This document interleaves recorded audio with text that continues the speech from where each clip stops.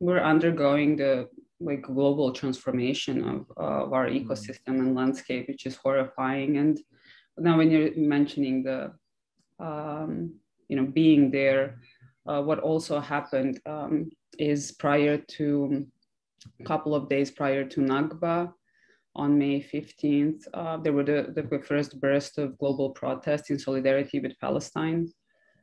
So we happened to, go to join protests in San Francisco, and also to, have that kind of momentum happening was really powerful and the whole process is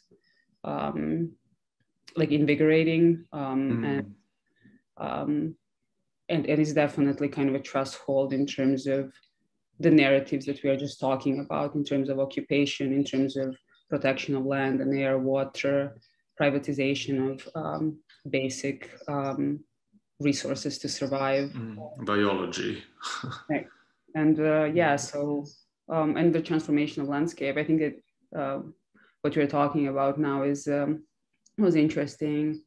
I mean, it's awful, but it's like fascinating to what extent the technology and kind of like corporate logic and settler colonial logic is going when it comes to what is happening in West Bank and specifically in Gaza.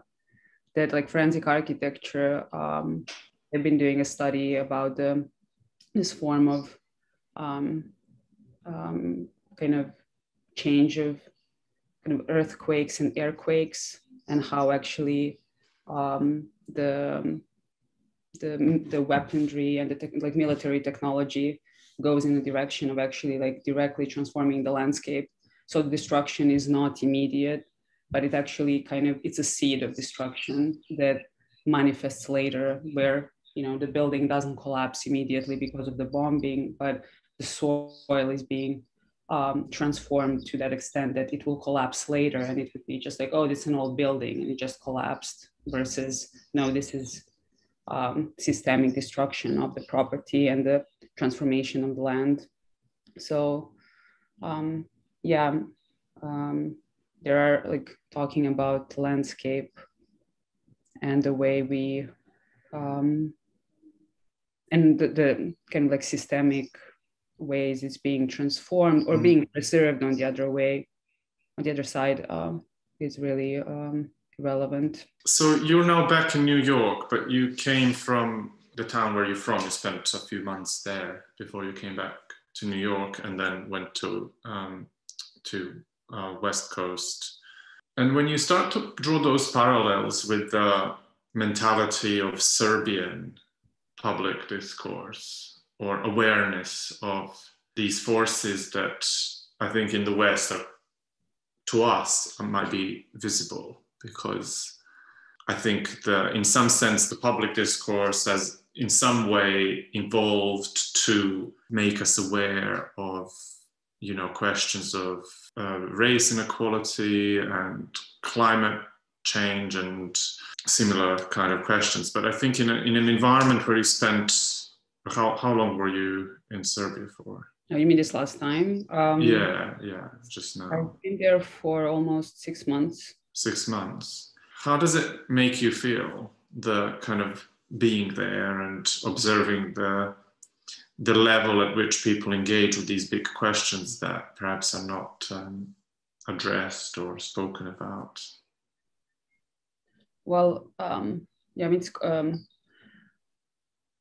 so to address the beginning of the question, I don't, well, in a lack of a better word, believe in mentality, but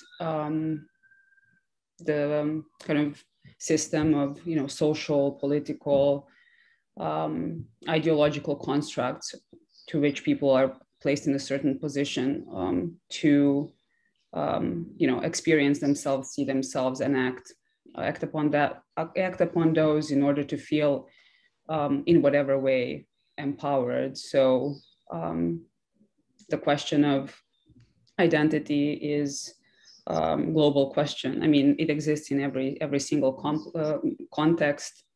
and it's being both unpacked in positive, kind of like radical way in terms of intersectional thinking and doing, and also kind of like decolonial understanding of one's own self.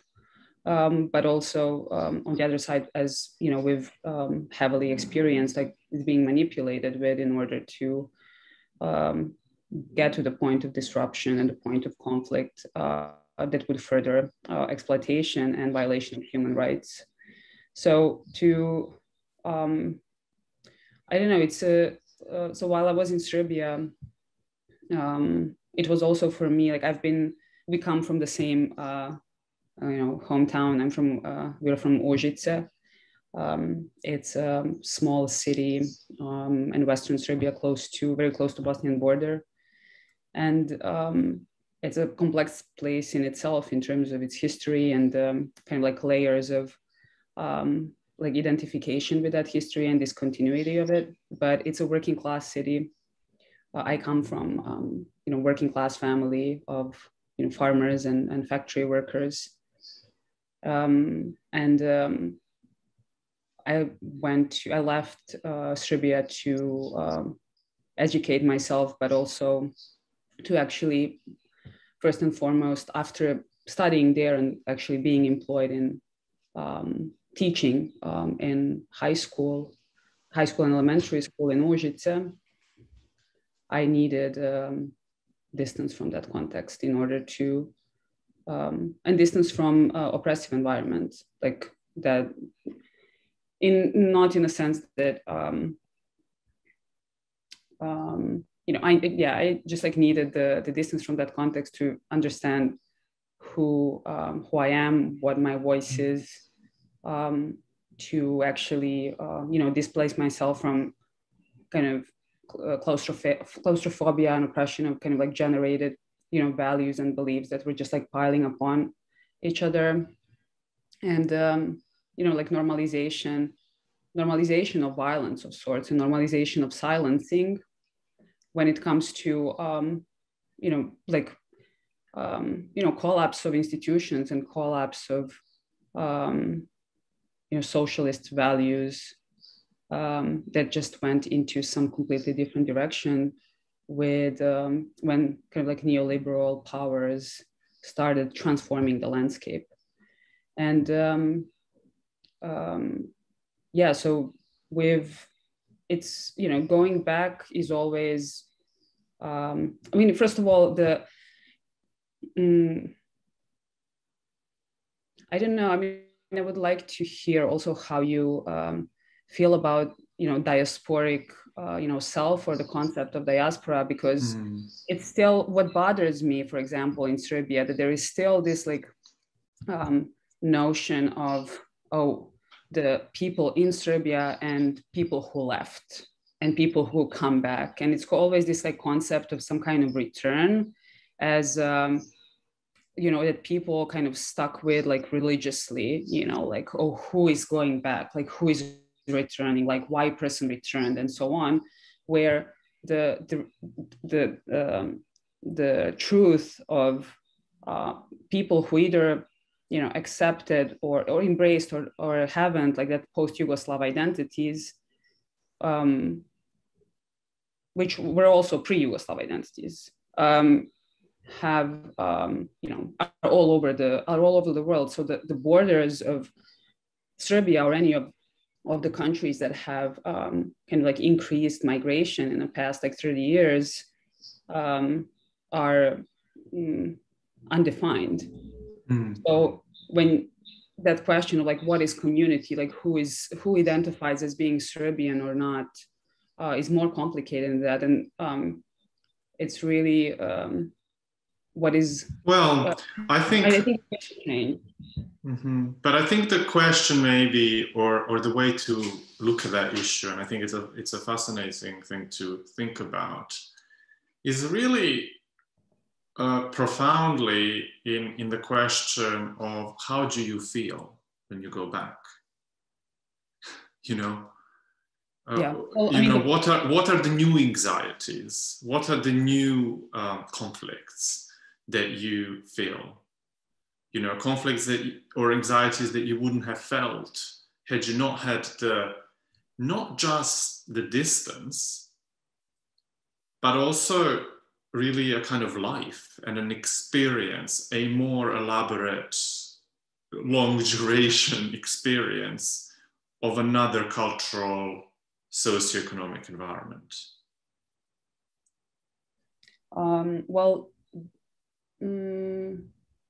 So, for example, for me, it's even when I think of my experience prior to moving to United States, like I felt I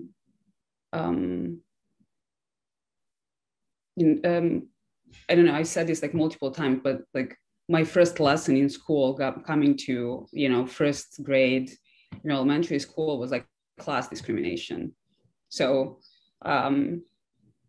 so practically, like what I'm experiencing once I go to Serbia, I see the ongoing normalization and amplified normalization of violence, of like dehumanization of working class, of unbelievably palpable silence on all the kind of like disastrous processes that are happening within our kind of like societal framework.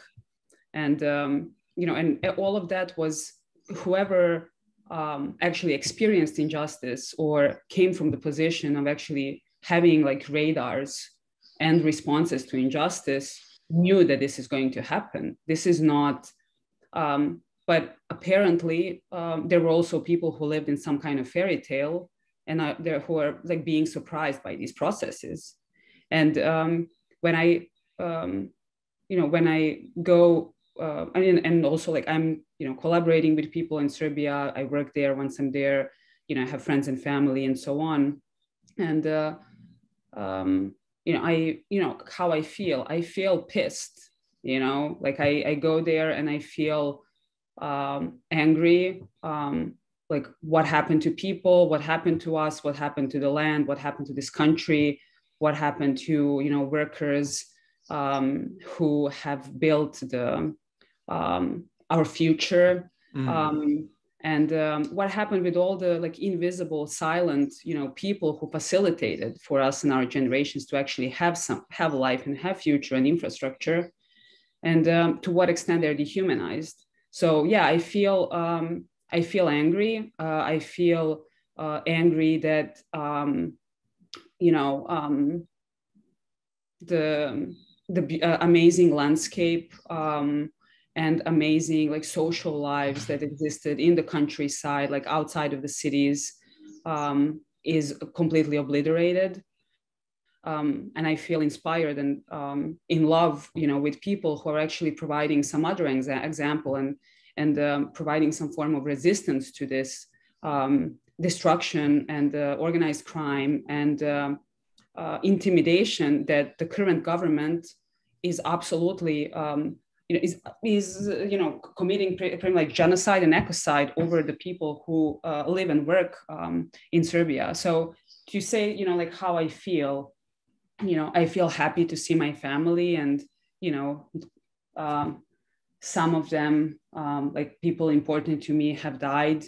In the meanwhile, I'm happy that I still have like elderly that I can talk with and share experiences and hear their opinions, because it's really questionable to what extent that in a lack of like ancestral like knowledge and value and in a sense institutional memory of like one's own lineage is going to be preserved, because we've been silenced for such a long time, like especially even today, like tokenism, as talking about equality and social and racial justice and so on, is still very present. I mean, even to the extent where it's like if someone comes, if someone is from the countryside and is doing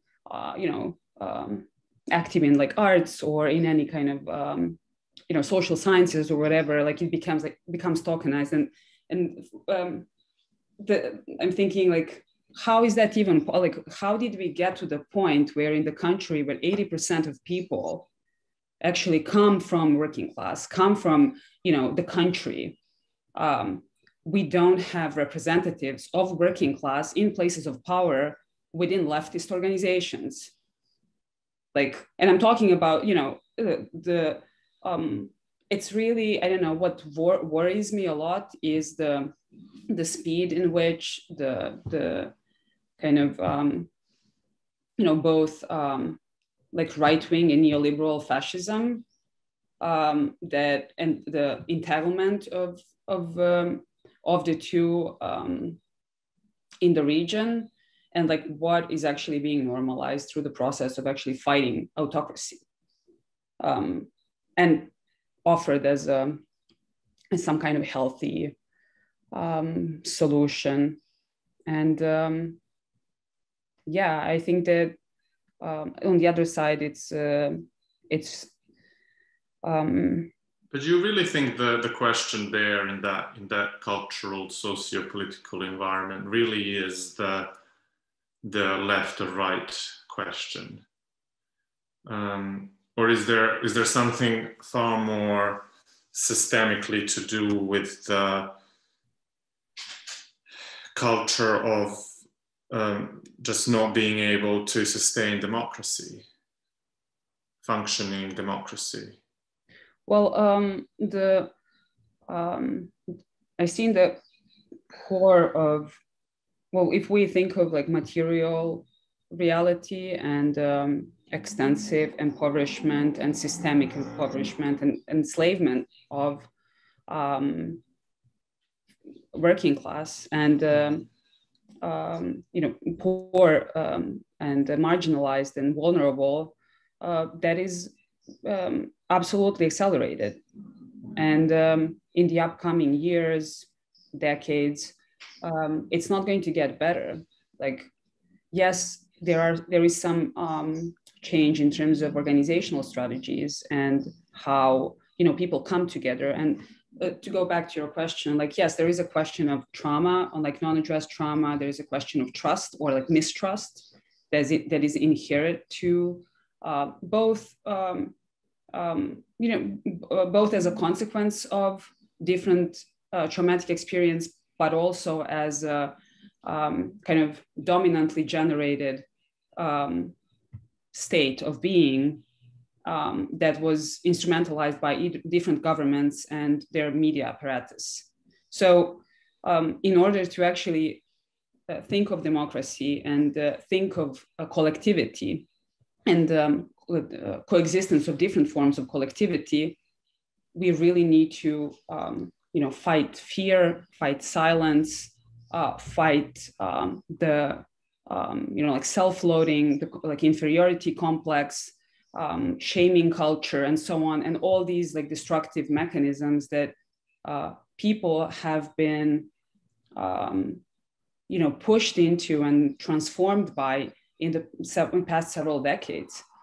And that is collective work. It's not, it's not about like, a single person going out there and getting an award. It's just like, no, we need to work together. Like we actually, I was thinking about it the other days, like, outside just the context of, toxic environment, like toxicity, any form of toxicity, abuse, and so on. Having like abusive work environment, like regardless where you're working, and most of the people, with the difference of like what is happening during the pandemic with this kind of like, individual experience, like you find yourself in a group dynamic where you need to navigate certain kind of energies. And if you do experience discrimination, abuse of any kind, like it doesn't matter if it's like, racial, economic, just the toxic power dynamics, it is very difficult from that experience to again enter some collective work, but also to cultivate trust towards collective imaginary. So what I'm seeing, not seeing, but like experiencing is talking with, just like really range of people, and to, the question of like left and right, like that was I think that's also like another tool to further divide people and unable to actually come to some point of like collective, understanding. And by collective, I don't mean like, oh, we all come together and like kumbaya style, but to actually have systemic, educational processes, like radical approaches in terms of, lifting up people's, dignity, hope, action. The major issue is, and that's not just in Serbia, that's all over the place, is that we normalize dehumanization. We normalize violence towards nature, towards landscape, between each other, informational violence. The frustration is being channeled. Like the otherness is absolutely encoded in everyday interaction, where instead of actually like practicing listening, which I also think it's an issue within our culture, where patriarchy has shaped the conversational discourse. The practice of care, and by care I mean to actually collectivity, listening, leaning onto each other, and actually cultivating that radical movement, is feminist. And in internationalist context, it absolutely has to be intersectional. So if the conversation is being still shaped by patriarchal notion of integrity, which is like to dominate and to win and to be right, and to not be mistaken. We are not going to get far, but my belief is, and my hope, and that's what I'm, dedicating like my life to, is to change that in whatever capacity possible. Because it's really, it's a question of like, who are we inspired by and how we find ourselves inspiring. And if we come from the place of hurt and the place of, self denial, in a sense, due to all these different mechanisms we are talking about, that's the process in itself. And it's a collective work. It's not. But when you say it's your life's goal, or I know it's it's actually quite a big word. It's quite a big statement. Being able to say that you're dedicating your life to a certain kind of fight, really, though maybe it's not a fight where you would say I am right, but it's a kind of process of healing, etc. So what are those? I mean, I was going to kind of go step by step towards asking you this question, but I might just skip a few steps and just ask, what are those tools that you have, and how do you use them? Well, I mean, the question is also in terms of tool, having or not having tools. The transformation of any kind is a process. It's not something that it's kind of like goal oriented, where you set up the goal for yourself and then you have a reason to hate yourself for not achieving it. It's something that is kind of like ongoing work of both, at least that's how I've experienced it, as finding ways to, as an individual but also as a part of community, think of ways how, and like radical transformations, like how, if we are talking about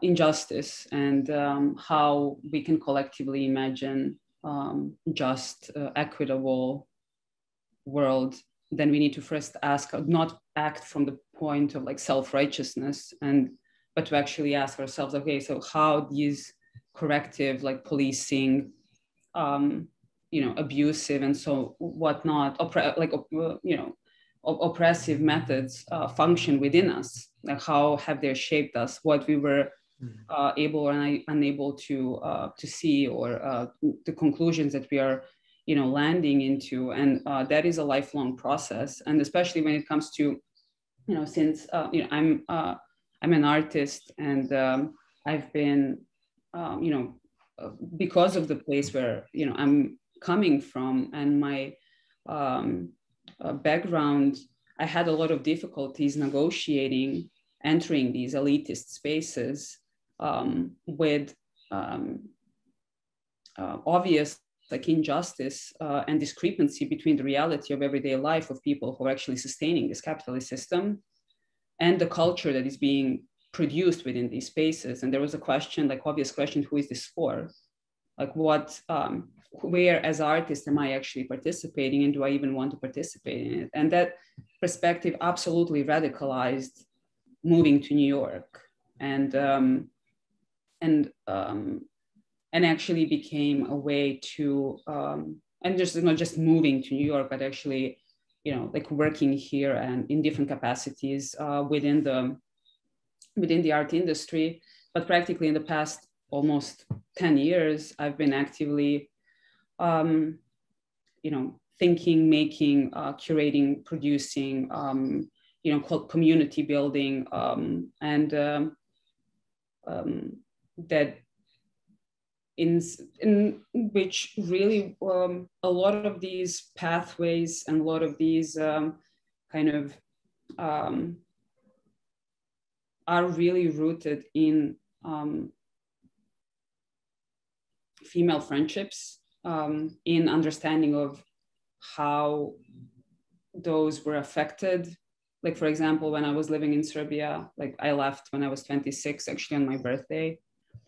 And how, it took me a moment to actually start unraveling certain dynamics and beliefs with which I transitioned here, that informed my way of thinking of myself as a woman, as an artist, as a community member, sister,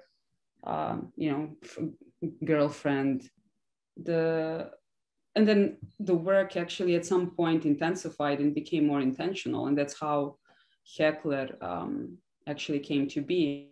And so, what is HEKLER? HEKLER is it's going through the the mission is going through transformation now. It's like being updated, but it's artist-run platform that celebrates and examines the relationship between hospitality and conflict through merging of artistic, pedagogical, and organizing strategies. And it's collective in a sense, but I would call us more of both as a collective or community that is kind of expansive group of people from different contexts, like political, personal, social. And so HEKLER started as a correspondence between Jovana, my best friend from Užice, who lives in Belgrade, is a writer, and kind of like our shared struggles in terms of like finding one's own voice, space to express it, finding courage to write, and to be kind of like openly opinionated. So it really started as just like a small Facebook page for us to actually sustain that friendship, where we would discuss different topics that are mostly they were feminist topics, and had like a small group of people who would engage with that. But after like life happened in the meanwhile. But what then how HEKLER transformed was actually the format kind of that exists now. It's like in 2018 we actually after having different conversations with our community, mostly in New York, HEKLER took the format of the actual platform that is very much rooted in international solidarity, community care and building, intersecting of different struggles and experiences coming from a range of political contexts, and actually creating and holding space for these to be shared, but also to cultivate radical imaginaries.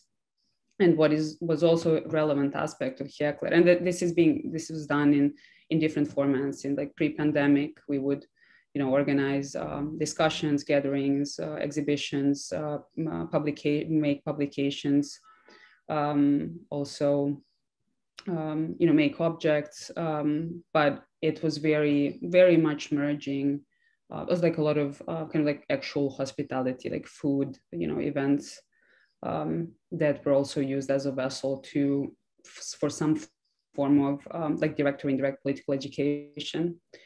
And then once pandemic started, as everyone, we went online, and last year we realized the assembly that lasted several months, and that was very much kind of like community generated around the topics of public space and collectivity, futurisms, also how fear transforms into commons with kind of anti-fear series, which is really relevant to actually start developing.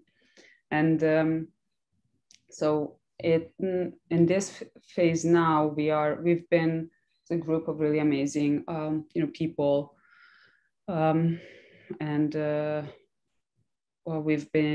are working on the new assembly for this year that will also take place online on Zoom, that kind of looks into different forms of infrastructures, kind of communal infrastructure, political ones, also the ways of organizing, and how we think of movements, and how we think of what, different social contracts, also solidarities, and how to actually from that like individual position bring ideas, emotions, and experience into collective space as an organizing principle. So hopefully that, and the idea is to open platform in like solidarity with this like the decolonial struggle that is happening globally, and to have conversations with people who, first and foremost, like need platform to share what is happening within this context, and like what kind of, discourse, support, and kind of intertwining and weaving of perspectives need to happen in order to come up with,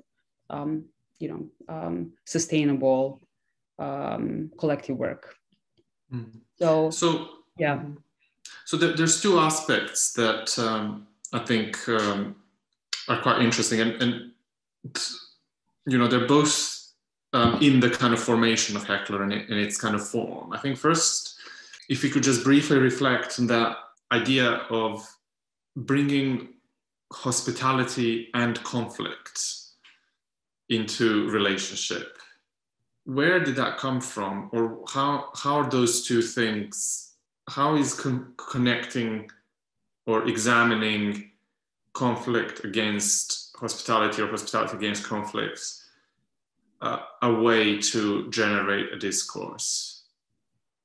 Well, I wouldn't say that it's one against another. Like I think that we've been living in the reality where these are symbiotic for quite some time, and it's a wide umbrella, kind of like dynamics umbrella that can that opens conversations in so many different like interdisciplinary branches, but hospitality and conflict came as a focus for multiple things of how, first of all, the concept of guest. When do we feel as guests, and when do we feel as as hosts, and is it possible to, feel as both? Being in the United States, that has definitely, question like what does it mean for United States to be this like ultimate host for so many people globally on the stolen land, on occupied territory, and how do we as migrants or immigrants into this context, what kind of social contract, what kind of codes of behavior, appreciation and acknowledgement nurture when we come to the places that don't necessarily, come from our lineage of commitment, labor, ancestry, and so on. And this is not just the United States. This, this is the question for pretty much most of the world that has been occupied, colonized, transformed by different forms of like forces and migrations and so on. That's one thing. The other one is also related to what can refer to our experience of hospitality in Balkans, where it's something that is like highly revered, celebrated. We are amazing hosts and so on, but also we facilitated and hosted so many social and political transformations, and it has been a place of consistent conflict with actually really small historic breaks that were peaceful. So what does it mean to host disagreement is one. What is, it's like the concept of gossip or like a female, and of survival is just like hosting. Also the HEKLER or HEKLERke, which has it's a gendered term in Serbian, Serbo-Croatian, that kind of the celebration of people and in this case predominantly like coming together and plotting against repressive regimes. And how that has been done is actually through mostly orally, where one would come to, whoever is within the concept of safe space, you come to actually share information, share who did what, like what one needs, is either an individual in the community or a family or community itself. And a lot of these conversations are kind of underground. They are and interestingly, the conversations that don't a lot of times are not of interest of men.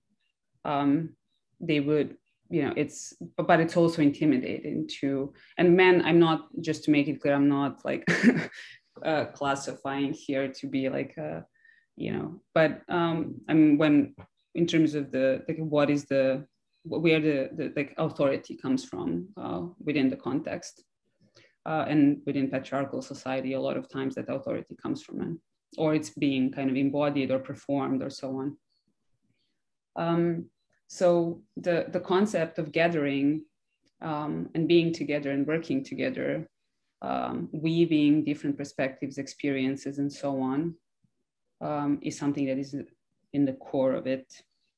And from the perspective of these kind of like economies or ecologies of care that are not capitalist, that actually are older than this, system that we unfortunately co-created,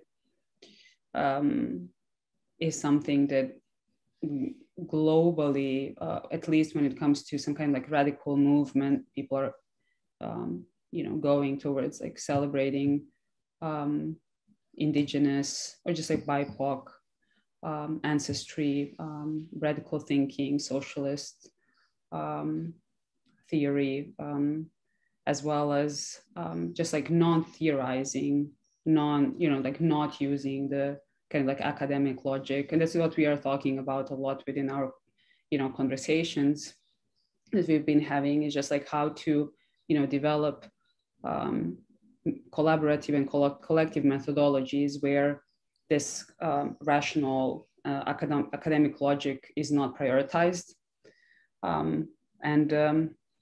I think from the context from which we are coming from, where at some point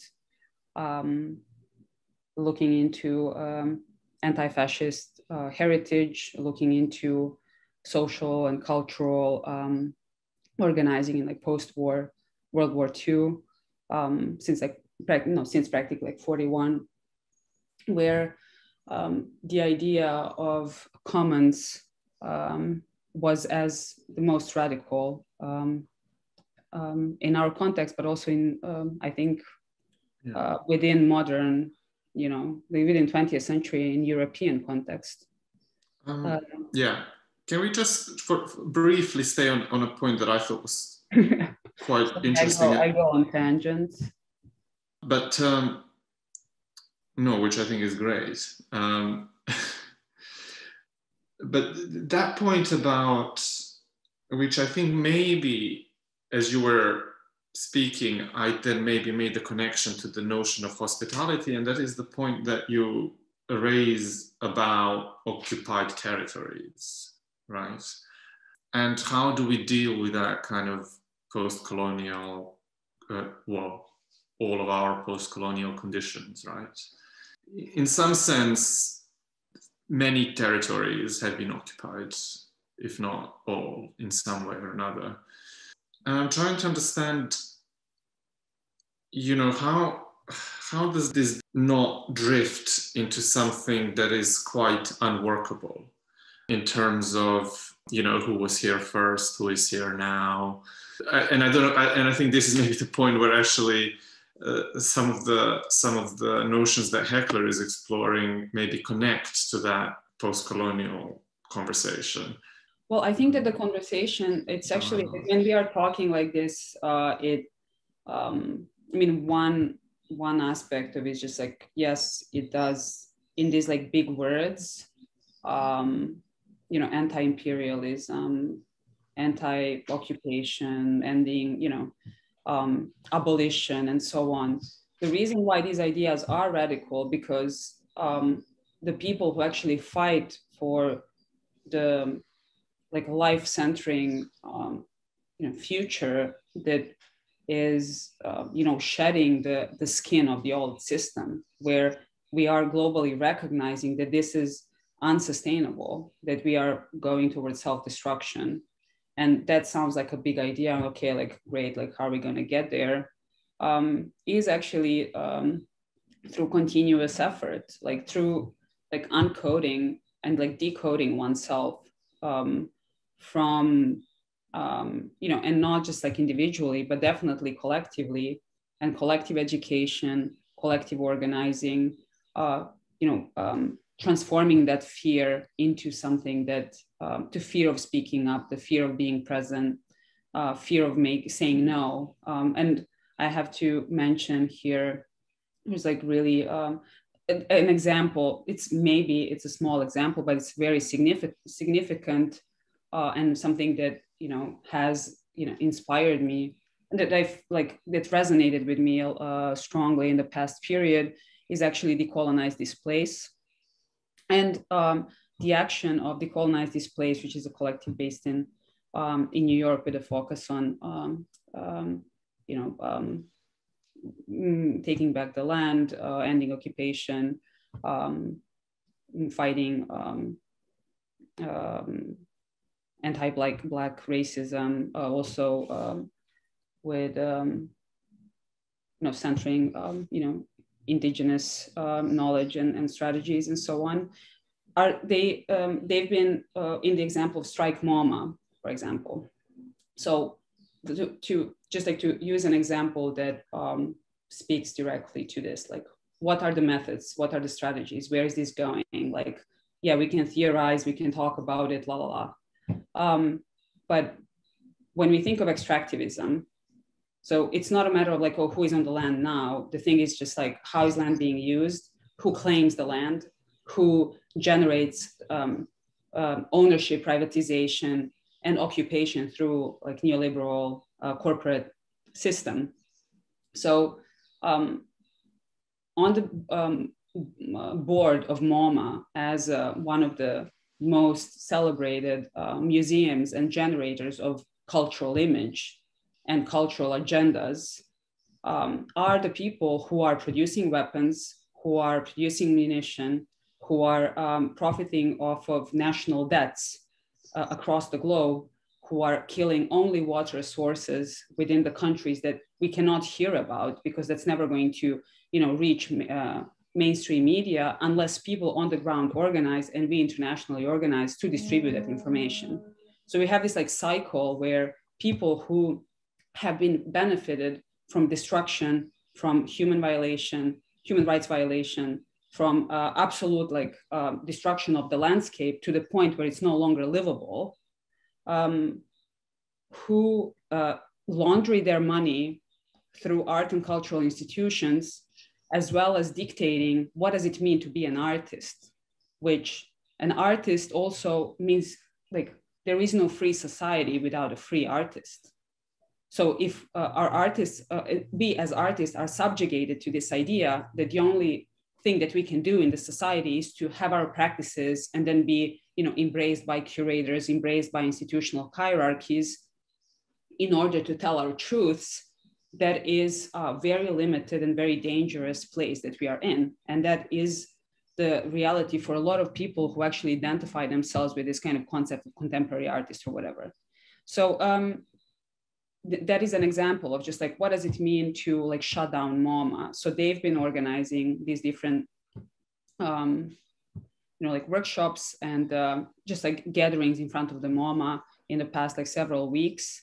And I was like happy to, for the first time, go in person, actually, I think like last week. And from that one perspective, you have a small group of people who show up and block MoMA for 3 hours and use that as an educational platform to talk about the money, to talk about like where, follow the money, who are the members, why are they, using museums as their soft power through which then they dictate what is culture, what is contemporary, what is modern. And they base, and this is not just MoMA, this is any museum in any metropolis that, accumulated wealth on like looting objects and labor from colonized territories. So it's not like to go back to the question, so when we all get educated within our field, which is arts, culture, like architecture, whatever, we're cultural workers or cultural producers or however one, identifies, that is like our agency. It's a similar thing with, Palestine. That's another thing. It's just like how many institutions that have been, centering social justice, migrants' rights, refugee rights, and so on, having these BLM solidarity, messages all over the place have came out in solidarity with Palestine. This is a really big moment, and that's why it is really important for all of us in whatever capacity to actually support it, because it's an accountability. It's a kind of more palpable, globally visible moment of asking for demanding accountability, because the toxic philanthropy that is facilitating the dehumanization, cultural erasure, and exploitation and extractivism is absolutely being washed, literally, when it comes to capital, but also when it comes to moral perception of the people who are practically murderers. And I think that it's our responsibility as people who are,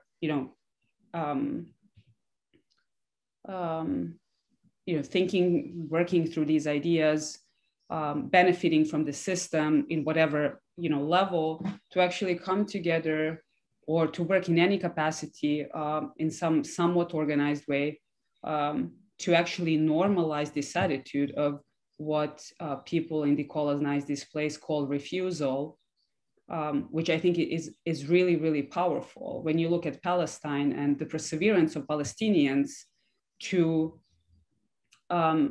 demand, to live, to embody dignity and courageousness, and to resist for such a long time, where finally, thanks to Palestinian diaspora and the kind of the wave, like post, on the wave of also BLM global protests, like there is definitely, global awareness and global energy and strength that is actually, coming together in some major collective way. What is happening in Colombia, maybe in our context that's not happening. Like it's not,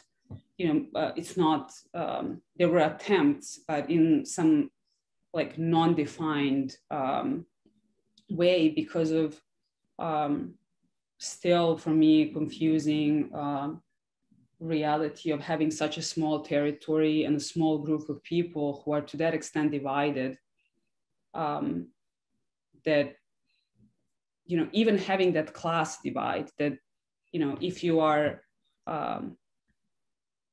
and forgetting with whom you are sharing the on whose like back you are actually living, it's just. And there you're talking about Serbia. Yeah, I'm talking about Serbia. Just like being, seeing so many of, and also like going back to diaspora part of the conversation, where there is better understanding.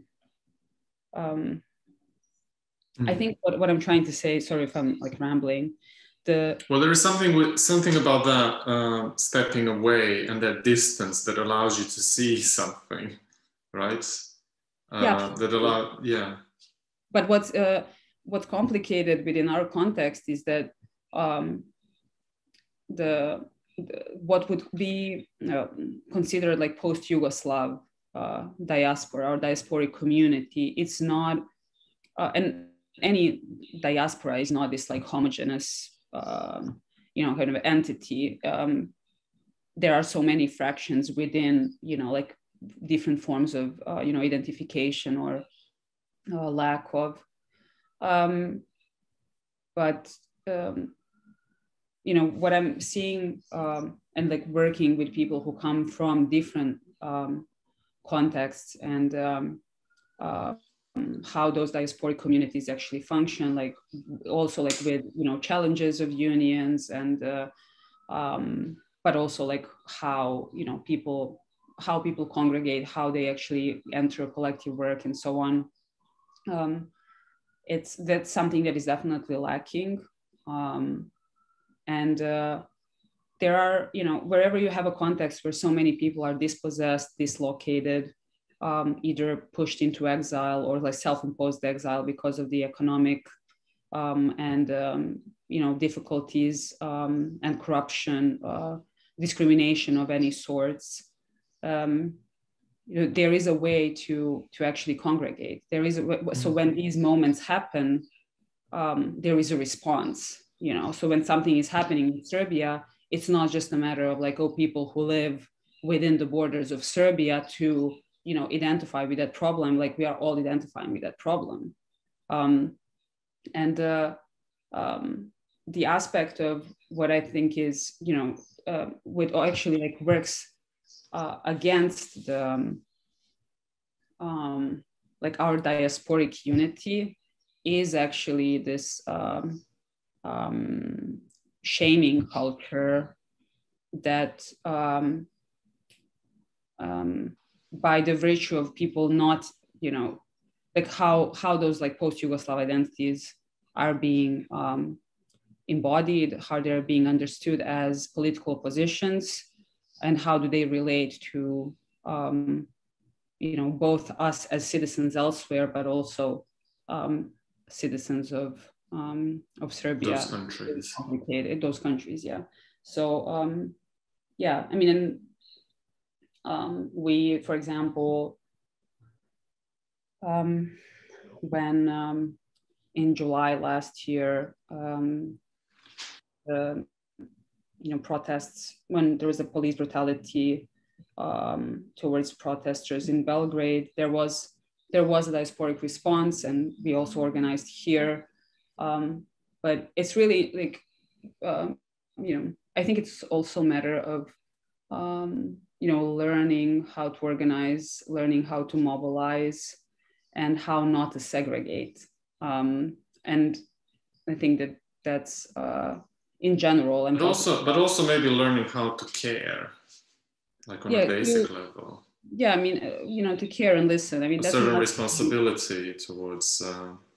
When you asked me, like, at the beginning, how I, felt or how I feel, the level of apathy, and I spent most of the time in Užice when I was there, and also like organizing, or with this kind of diasporic group to support this kind of anti-extractivist,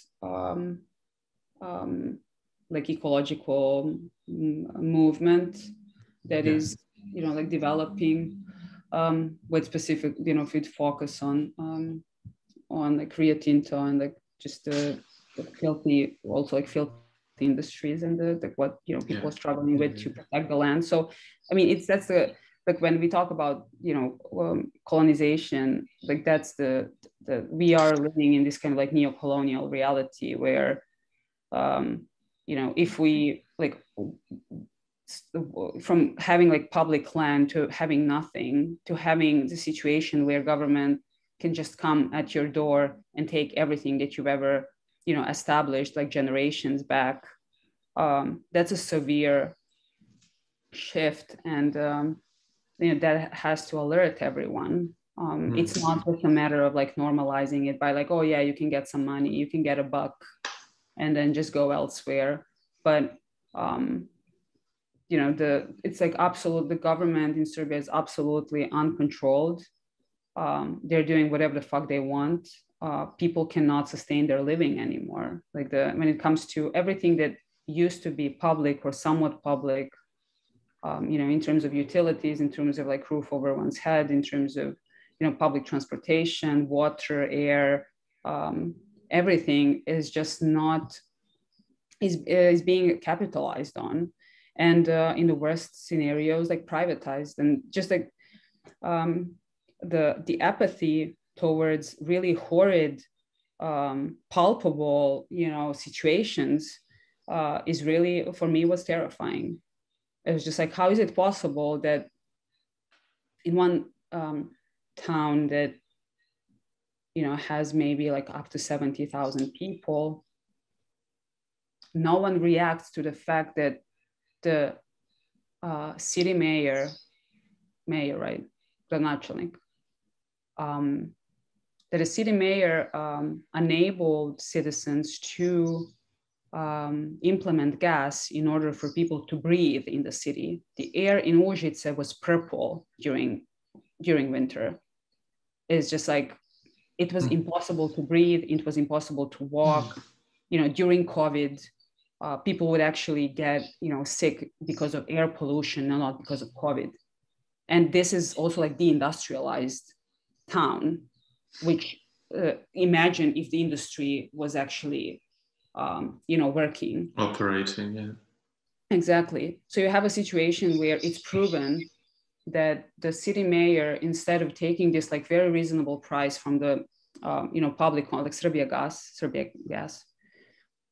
to actually facilitate gasification. So people are not using, shitty coal. They're not, the fires, stuff like that, but also that the factories are, operating differently, not on this kind of like toxic, low quality fuel. Instead of doing that, he, with a local, real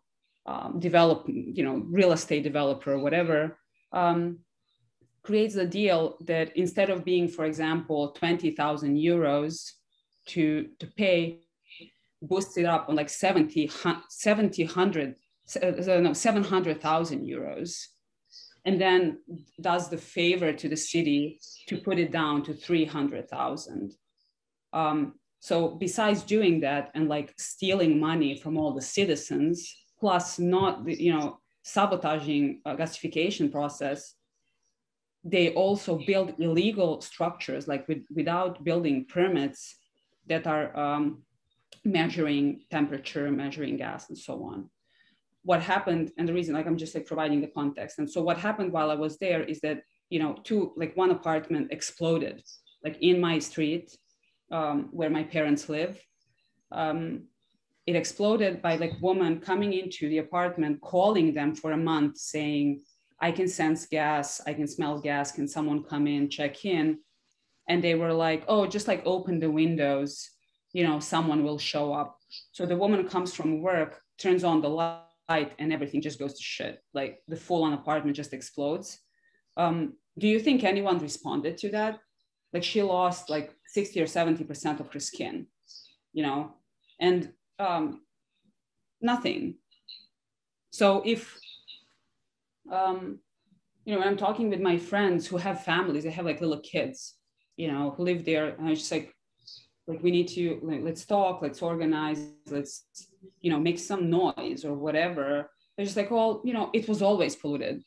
Like, why now, you know? And there's this like, it's just like, you know, dude, you have a kid, like your kid is like 3 years old.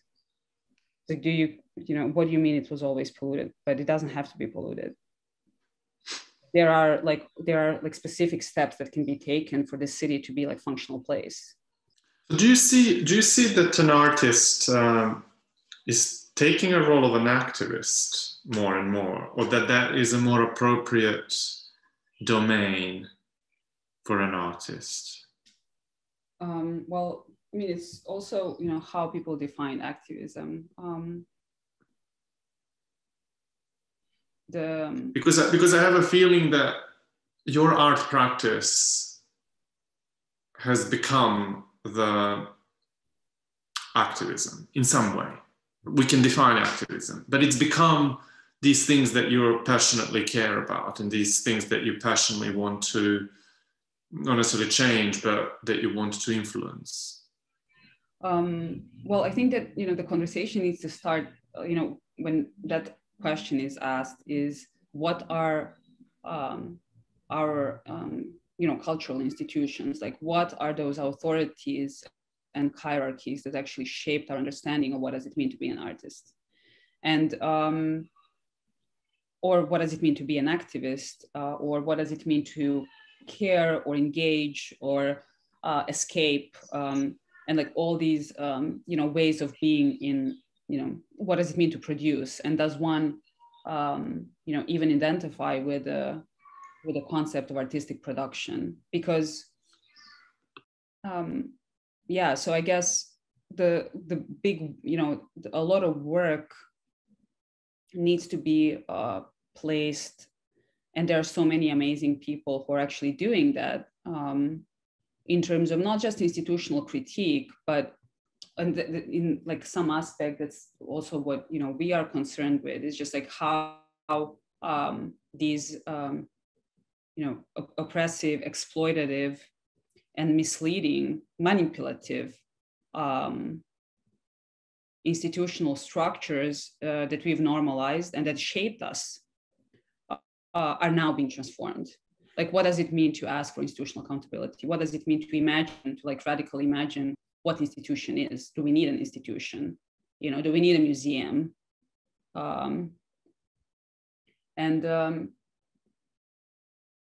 So to be an artist, you know, that's actually good.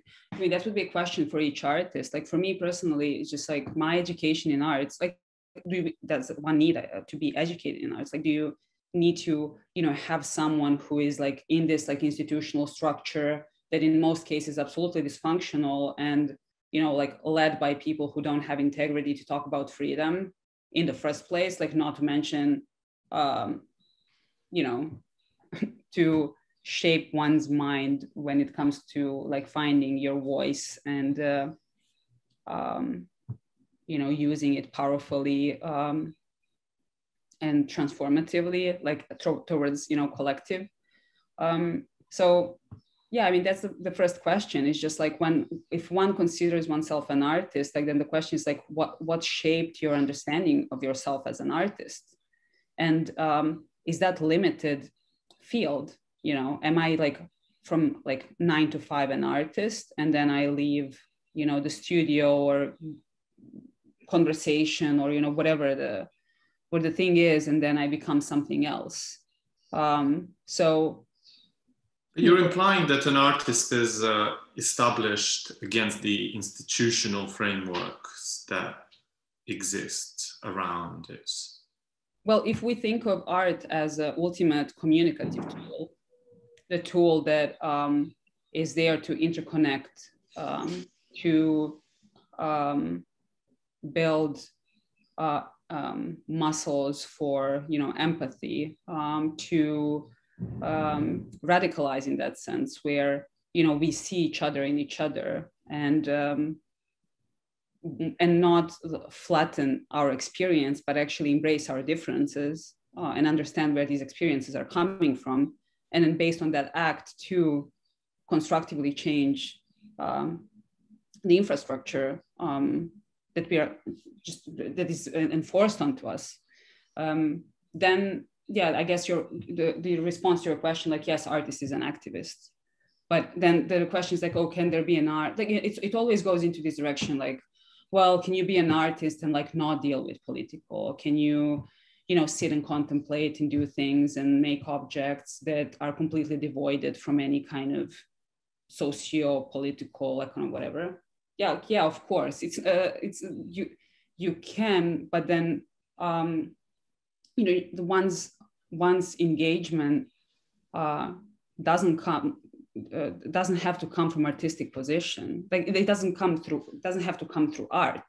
For some, you know, you have and some like discovering also potential, you know, for myself, that maybe I do need now, in order to be more focused and more committed within the you know, the range of you know, things we talked about, maybe I need to actually protect some of that space to do that, like completely you know, not necessarily escapist, but I mean, like, not charged, not like logically and you know, like conceptually charged work, as a way to sustain myself and as a form of self-care.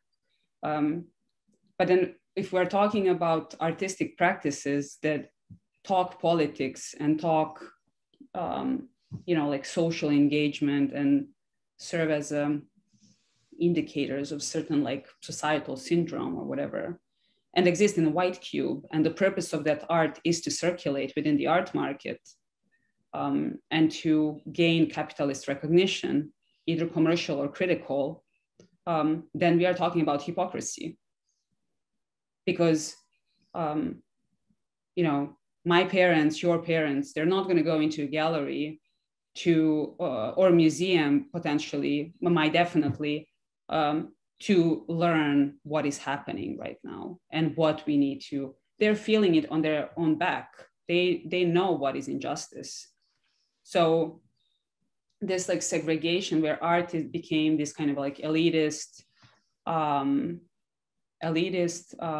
structure, like a facilitator practically, of both facilitator and a commodity, to perpetuate elitism and to actually perpetuate a false idea that art needs to be segregated in order to exist and in order to fully, you know, develop itself and to get to some form of completion and understanding.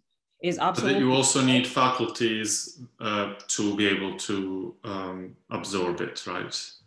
Yeah, and that you know, that outside gaze of how one you know, is being contemporary. You know, the concept of modernity as well, and that's like a really great you know, there's talking about modernity as an imperialist crime that is also by this group. But also how, you know, when I go back to my education, like in education in arts, which was more education in, you know, discrimination, elitism, and than arts, which I'm like grateful for. it definitely like set up the foundation for, you know, the current work.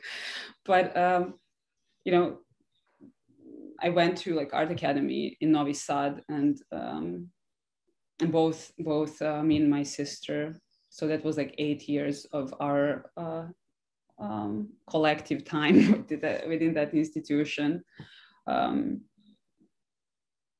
And now asking about like, oh, what is the role of an artist? And actually thinking of all the people who are supposed to be authorities, who are like self-proclaimed, you know, authorities or mentors or so on.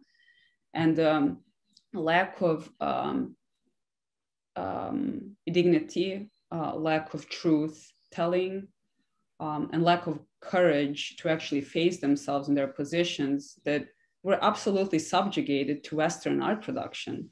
Just like you couldn't, you know, and how this the fabrication of socially engaged positions that actually don't engage society.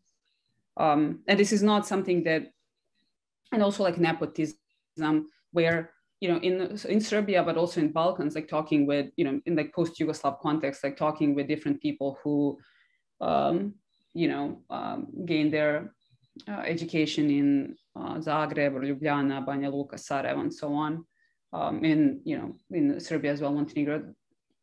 It's just like, it's the same pattern. Like you have this like nepotistic structure where, you know, you have mediocre artists who, you know, propagate, they're protecting their positions of power by disempowering everyone around them. Yeah. And, you know, fabricating the idea of culture that absolutely has like nothing to do with freedom and with cultural preservation and the sustainability of, you know, different identities, voices, struggles, and so on within those institutions. So when we ask like, oh, what is the role of an artist? I'm just like, what is the role of these fucking institutions? Because artists don't have problems. Like artists are like, being an artist and choosing to actually be brave and being, you know, like dealing with your shit, dealing with your traumas, working like laboriously and rigorously to, you know, create certain form of messaging that is supposed to resonate, that is supposed to echo, start conversations, start waves of change, is already integral aspect of being that. Like, you know, and then what we learn in institutions is not to be that. Like, you know, I have to, you know, say, I was thinking about it yesterday and like thinking about this conversation, how for me, experience coming to the Academy of Novi Sad and seeing how little those people work and the minimal level of commitment that they had towards their jobs, towards their students, towards the institution, and towards the society, and towards the, you know, immense amount of labor that working class in Serbia has to, you know, do and sacrifice their like livelihoods, family relationships, health, so someone can like show up and take that like fucking salary for doing nothing. For me, that's crime. Like full on, it's criminal. It's just, and that's just one, you know, and that was like obvious to me. And with such a sense of entitlement, that like unquestionable entitlement. And for me, there is no difference between that unquestionable entitlement and the unquestionable entitlement of people who are committing systemic violence in government, in military, in neoliberal cultural sector. Like it's a, you know. Do we need institutions though? Or do we need different institutions? Or do we not need institutions at all? Do we need institutions? Well, we need, you know, the institutions as both physical, as a physical infrastructure, but also as, you know, kind of like systemic infrastructure are there. Like it's something, it's now at this point that's a resource. It's just, what has to happen is like to actually reimagine them. Okay. So what would be that role? Is it a meeting point? Is it a form of authority? Is it what is it? Well, I mean, the centering care. Not centering,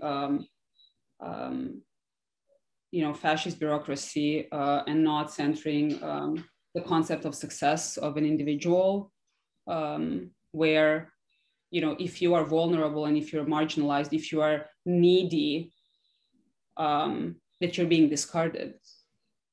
If you cannot take care of yourself, you're discarded. We are living the absolute, like, disposability of human life. Like the COVID absolutely proved that. And especially like this kind of accelerated death that doesn't leave any room to mourn, to process loss, both as individuals or as communities, as collectives. It's working towards further normalization of that. And I think that's something to, and when I'm speaking, like, there's always this like moment where, I'm talking about about these things that I both generate sense of urgency, but also I'm emphasizing like it's really important for us to take care of ourselves and take care of others, because this is something that we really need to work on. It's not either or. The system is broken. It can't function like this. If we continue maintaining institutions as they are, concepts of governing, of control, of policing, and so on, we are fucked. I mean, we are fucked already, but we are just like shrinking the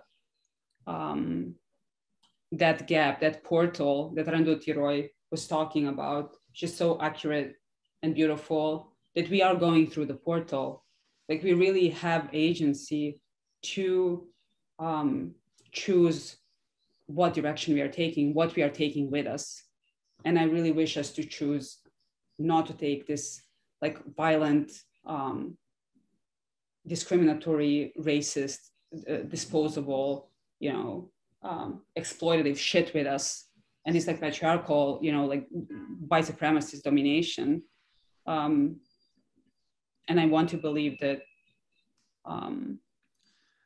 we can do something together, and that's it feels like maybe to conclude, because I don't want you to at the end of this be completely exhausted and dead.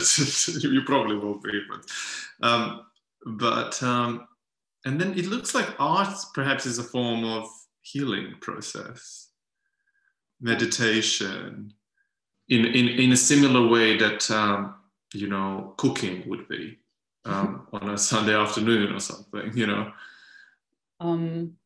Well, I mean, that's a kind of interesting question, because there is also danger of equating art with therapy, which is not the case unless that is integrative process within therapeutic process. But art, making art and making, message making, and also depends on like, as a language and as an organizing strategy, as a mobilizing strategy, community building, and so on, like depending how one actually thinks of art as a system, or either both, embodied, but also how it manifests through these different strategies. That I do believe in transformative power of art, as a both catalyst, as a as facilitating tools, as a communicative tool, and artists as people who do practice art, being educated in it or not, being well versed in, or like what we like affluent within the capitalist, art production of talking about, like professional development, navigating artistic production, navigating, the kind of like social capital necessary to, exist and sustain within it. That once we get to the point of transformation where artists are no longer serving that system, but actually redirecting those skills and knowledge and tools into movement building, that's when I think we will see really, the very moving and radical and transformative power of art. So it's a complicated question, because the point is not to enter into kind of individual reasoning, how one, makes, or like, it's like those are individual kind of constellations of how one came to a certain place. It's one's path that is non-linear. But where we are now, and what is the potential of these decades that we've lived and that we are about to, enter, and these like very transformative collective kind of global also experiences, is to actually liberate oneself from the system, capitalist system that is imposed on us, and that is shaping our understanding of self and our communities, and limiting our imaginaries. And that's why the concept of refusal is so powerful. It's just like refusing for. What are imaginaries? Well, the how we go beyond, how we can think of future as now, and radically imagine, equitable, equitable future where, everyone wins, like, in a lack of the, better, like where we are actually, fully immersed in sustaining, ecologies of care, sustaining this planet, sustaining and like, celebrating resources that we have, and just like, as we talk collective about, and collective notions of collectivity. Exactly, like removing ourselves from normalizing violence, because we are like constantly normalizing violence. Like this whole system that we're living in is absolutely doing that. But and it sounds as if we need like a kind of Buddhist transformation, a real transformation of consciousness. But that's, you don't have to be a Buddhist to know that, like, your neighbor cannot afford breakfast. No, I know. You know what I mean? Like, or that, someone cannot pay electricity bill, or that someone is living underneath the bridge, or, on your stoops or somewhere.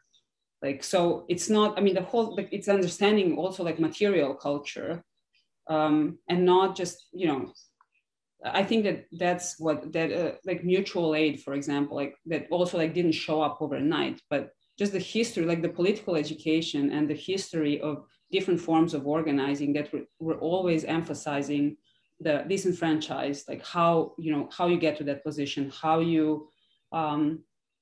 the violence is imposed onto you, and then you are being blamed for perpetuating violence. So yeah, I mean, that's where, it's probably not going to happen. I don't know. I want to believe that in our lifetime, we're going to see those changes. But that's what I said. It's it's something to commit your life to, with the understanding that you might not